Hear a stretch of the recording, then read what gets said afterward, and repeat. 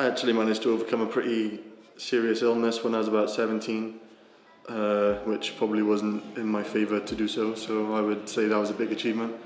And also I had a song on BBC Radio Wales.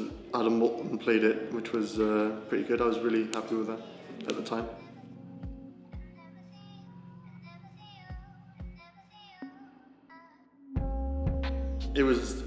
It's close actually. I would really like to be multilingual and be able to speak loads of different languages. I feel like that would be really useful and really good.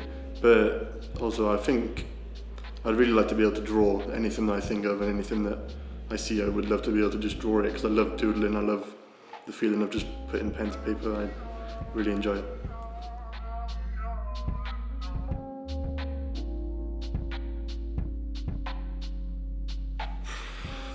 Well, it's hard to think really, but probably the fear of being submerged really deep, in really deep water.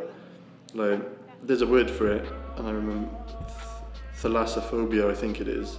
But yeah, it just means the fear of being really deep underwater, and I don't know why, but I think it's just from dreams when I was younger. I used to have really bad dreams of being pulled underwater or being really deep underwater, and it just scared me, so ever since I've had a pretty